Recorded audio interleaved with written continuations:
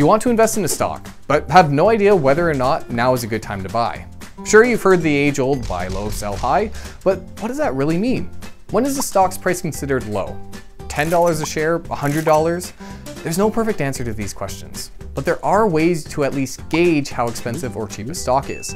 You see, by using something called a multiple, we can figure out how much we're paying for a stock's underlying business, and if this price has changed over time. Interested? We'll dive into the topic and more on today's Plain Bagel. You may have noticed that when you Google search a stock, like, well, Google for example, you end up with a series of search results as well as some basic details about the ticker. In there you have your stock's open price, market capitalization, and dividend yield, but it also lists something called the PE ratio of the company. The PE is an example of what's called a multiple, a ratio that compares a stock's price to some fundamental number. Generally speaking, the higher the multiple, the more expensive a stock is considered. Think of it as like a price per pound at a butcher shop. In shopping for pork, beef, or chicken, it's difficult to compare the total prices since the quantity you get is different for each cut. But if you look at the price per pound, you can easily figure out which cut is the best bang for your buck. Multiples work in a similar way, allowing us to compare the price of a stock to the underlying fundamentals you get with the purchase. Now, there are hundreds of different multiples that investors can use, including the EV to EBITDA, price to book value, etc., etc. Some of the multiples are industry specific, whereas others are more broad in nature, and each carries a different implication. But the PE ratio, which stands for the price to earnings ratio, is one of the most straightforward and popular. It's easy enough to calculate since you take the stock's price and divide it by the company's earnings per share. For example, if Plain Bagel Co. had 1 million shares outstanding, each of which were trading at a price of $30, and last year their net income was $2 million, the stock's PE ratio would be 15 times. This PE ratio is known as a trailing PE because we're calculating it using historical information, and it's one of the easiest multiples to understand. It basically represents how much an investor is willing to pay per dollar of a company's profits. So for Plain Bagel Co., we are paying a price equal to 15 times our share of the company's profit. So the trailing PE helps conceptualize how much we're paying for a stock, but it does have its shortcomings. The biggest one being that it is backwards looking, whereas many believe that markets are forward looking.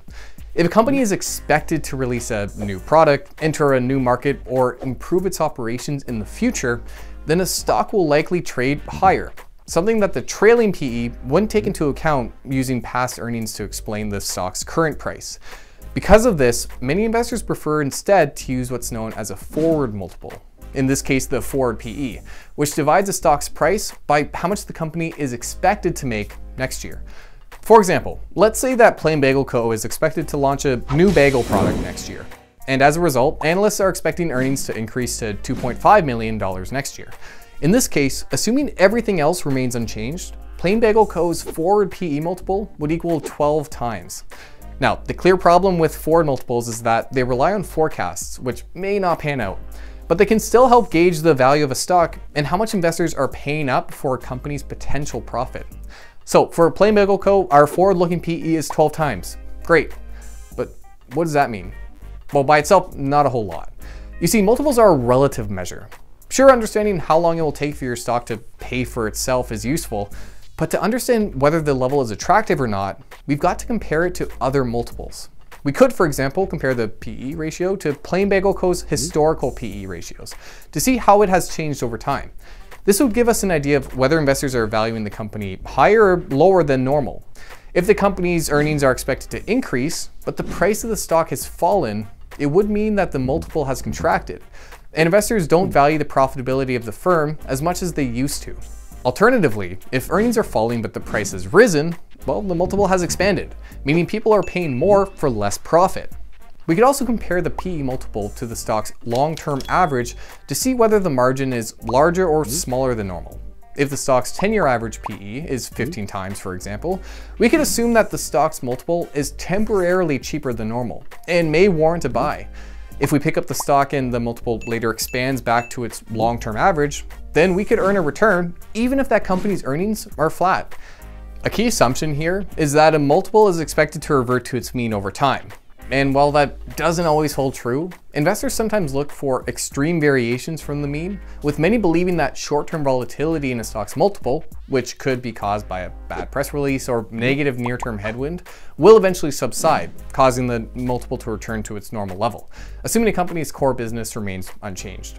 Awesome. So if I find a company that's trading at a multiple below its historical average, I'm good to buy, right? Well, not quite. Sure, understanding where the company's stock value stands relative to its past is great, but you need to compare the value to other stocks as well in the same industry. In our analogy, if you found pork on sale for $6 a pound, it may still be too expensive if a butcher down the road is offering pork for a regular price of $2.50 a pound. Similarly, we need to gauge the value of a stock relative to its peers. So let's take Plain Bagel Co. and compare it to Sesame Sam's and the Hagel Bagel, which are trading at forward PEs of 13 times and 7 times, respectively. If you compare Plain Bagel Co.'s 12 times multiple to its peer average of 10 times, well, then we can see that the stock is actually more expensive than other bagel companies on average. All right, so the stock is cheaper than it normally is, but more expensive than its peers. So should I buy or sell or what? Well, as great as it would be to have a one number basis for making investment decisions, it's simply not that simple. Multiples are limited in the amount of insight they provide. With the PE multiple, for example, we aren't taking into account the company's growth rate. Sure, compared to peers, Plain Bagel Co.'s PE of 12 times may seem expensive, but if Plain Bagel Co. is also growing its earnings at a faster pace, the multiple may be justified. This is why high growth companies, like those in the tech space, tend to have higher multiples than stocks in slower moving areas, like utilities. On the other side of the spectrum, just because a company is trading at a PE below its peers or even below its historical average, doesn't mean it's a good buy. The multiple compression could be justified if the company's fundamentals have deteriorated. What do I mean by that? Well, let's go back to our analogy. Imagine you're at the butcher shop and you see two steaks trading at $10 a pound and $3 a pound. Looking for some value, you pick up the $3 cut. But when you get home, you find that the steak you bought has expired and that it's a lower quality cut. And you're not even sure if it's actually beef anymore. So aside from learning that there's probably something wrong with the $3 steak, what's the lesson here? Well, just because something is cheap doesn't mean you should buy it. A lower stock's PE may reflect a justified devaluation of the company. Maybe for the Plain Bagel Co., keto diets are expected to kill the bagel industry. Or maybe the company is facing regulation that will prevent it from making its staple plain bagel. These are things that would hurt Plain Bagel Co.'s future profitability. And even though the multiple would contract, it doesn't make the company a good buy because the company's core long-term prospects have deteriorated. That's the thing about multiples. They are pretty meaningless without context, and chasing low multiples without an understanding of a company's core business and future prospects may leave you with something called a value trap.